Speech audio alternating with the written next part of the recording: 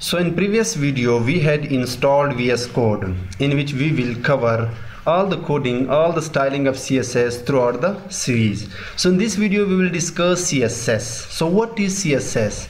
CSS stands for Cascading Style Sheet.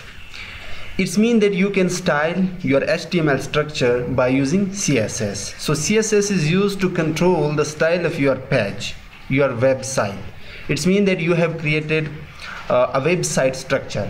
Now you can style your sheet, your page, your website by using CSS, such as this is our structure structured by HTML. Now I want to make it beautiful, so I will use CSS styling, so it will look like this, and I can make more styling like this. So color and size of fonts, width and colors of lines, amount of space between item on page. So there are so many styling that we will explore all the properties and values in the upcoming videos. Now suppose this is a human body and it looks like awful. It means it's not beautiful, even though it is a body, but it is a skeleton. So consider it an HTML page. Now I want to make it beautiful, to appear it beautiful, awesome, attractive, eye-catchy to our user. So I will use CSS, something like this. Now the question is, why we use CSS? Styling the HTML tags.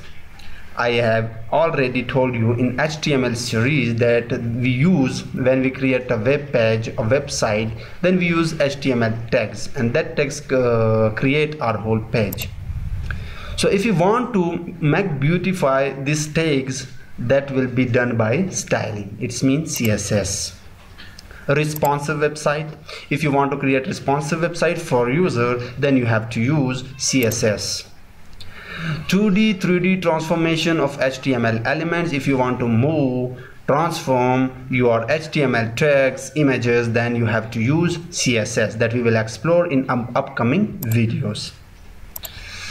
After that, website development process fast. You can make your website process. It means when user want to access your website, it must be processed in fast speed, and it could be done by CSS, even though we use JavaScript.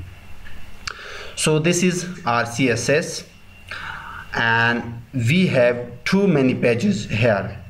This is HTML page 1, HTML page 2, HTML page 3, HTML page 5.